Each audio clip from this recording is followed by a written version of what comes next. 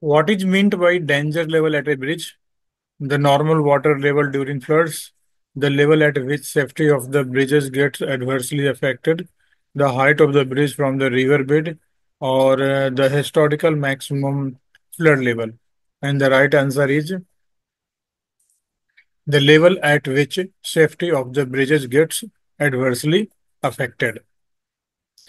When the water level reaches the danger level at a bridge, traffic shall remain suspended until 3 hours have elapsed, water recedes below normal, inspection is done and bridge declared safe, traffic is allowed with a caution. And the right answer is here, inspection is done and bridge declared safe. Who is responsible for fixing the danger level at the bridges? Chief engineer, divisional engineer, assistant engineer, or inspector of works? And the right answer is divisional engineer. Which factor is not considered while fixing the danger level? Type of soil, recorded flux, color of water, highest recorded flood level. And here, color of water is the right answer. In fixing the danger level, it is important to ignore river behaviors, allow a safety margin considering river characteristics, base it only on last year's floods, yeah, match neighboring bridge levels. And the right answer is allow for a safety margin considering river characteristics. Fixing the danger level at a higher elevation than necessary may prolong bridge life, cause unnecessary traffic restrictions, increase embankment strength, improve drainage. And the right answer is cause unnecessary traffic restrictions. The danger level is to be minimum of which consideration? Adequate vertical clearance, minimum freeboard for banks and guidebands, water causing excessive flux, and all of the above. And the right answer is all of the above. For a girder bridge of a span between 12.2 meter and 30.5 meter, the minimum waterway clearance prescribed is 450 meter, 600 meter, 750 meter, or 1200 meter. And here it is 600 meter. For girder bridges of a span greater than 61 meter, the clearance given below uh, girder shall be 450 meter, 600 millimeter, 750 millimeter, and 1200 millimeter. And the right answer is 1200 millimeter.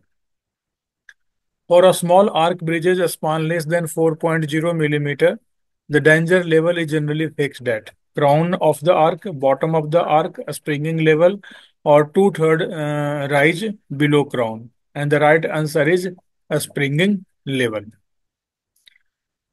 For large span arc bridges, the danger level is generally at top of the crown, base of the arc, two-third rise below the crown, or middle of the span. For the large span arc bridges, it should be two-third rise below the crown. For box culvert, danger level is fixed at. For box culvert, danger level is fixed at the bottom of the slab. And here answer B. In pipe culverts, the danger level shall be. In pipe culverts, the danger level shall be top inside of the pipe. So here answer B, top inside the pipe. In case of balancing culvert and bridges, the danger level should be in and it should be 50 below top of the pier or abutment. If floods have crossed the danger level several times without damage, the danger level may be, and here the danger may be raised after proper review. If bridges experience a serious threat even below danger level, what should be done? In case, revise the danger level. Any revision of danger level must be approved by. In case any revision of danger level is done, it must be approved by the divisional engineer or senior divisional engineer.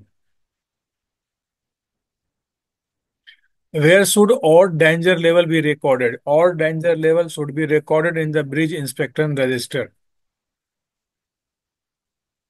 What should be marking a style of the danger level on the bridges? The danger level on the bridges is marked red band over the white band. Dimension of danger level marking. The dimension of danger level marking is 5 centimeter red band on 10 centimeter white band for a 60 centimeter length. So here option A is the right answer. On multiple span bridges, danger marks must be. On multiple span bridges, danger marks must be on the first, last, and intermediate piers. The danger level mark should be visible from which side? And it should be visible from the upstream side. When should sounding at a specified bridges be taken during the flood? Sounding at a specified bridges should be taken during the flood when the blood is at or about danger level.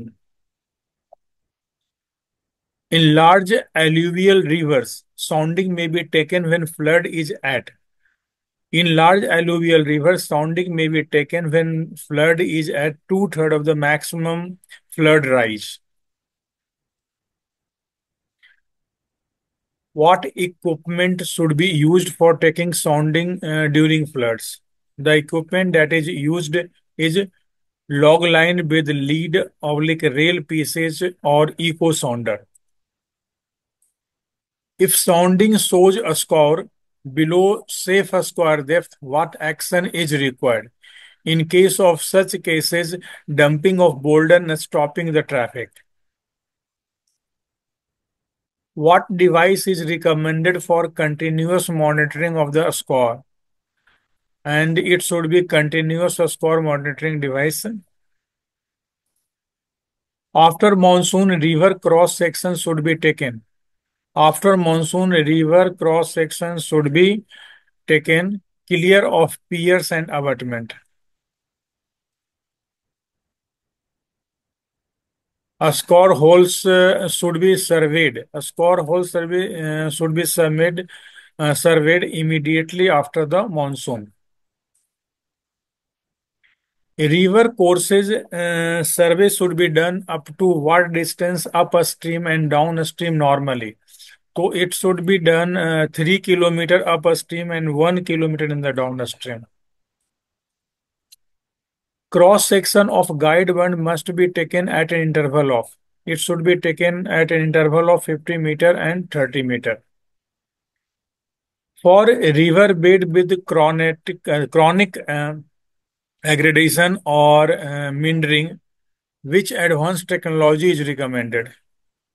For a river bed for chronic aggradation or meandering, 3D river bed scanning technology is recommended. That is option B. After the rainy season, what action must divisional or assistant engineer should take?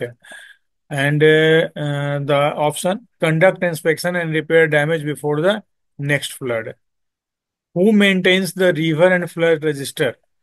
And it is maintained by the assistant engineer. The river and flood register must be updated to cover a period of, and it should have the 10 to 15 years. Which documents should be attached with the river and flood register? It should be attached with the cross-section diagram, flood records, and survey plans. In case of flood damage, report must be sent to the chief engineer within. In case of flood damage, report must be sent to the chief engineer within 3 days of the occurrence.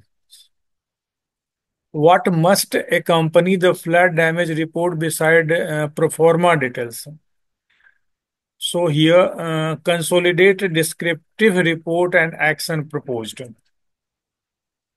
Daily rainfall reading must be recorded at, and it should be recorded at every gauge station at 8 a.m. When rainfall of 75 mm or more is recorded, who should the person inform? And the person is assistant engineer or divisional engineer. Which type of rain gauge is preferred for the accuracy? And it should be self-recording rain gauge. Where should anemometer be installed? Anemometer be installed on the bridges experience high winds and vehicles capsizing risk. What is the maximum permissible wind velocity specified by the chief engineer for the bridge traffic? The maximum permissible wind velocity specified by the chief engineer for the bridge traffic is 72 kmph. When wind exceeds limiting velocity, a station master must do and he must control or stop the traffic. So now we have completed some important question of the chapter 7 of the Indian Railway Bridge Manual, which will help you in upcoming examination. Thank you.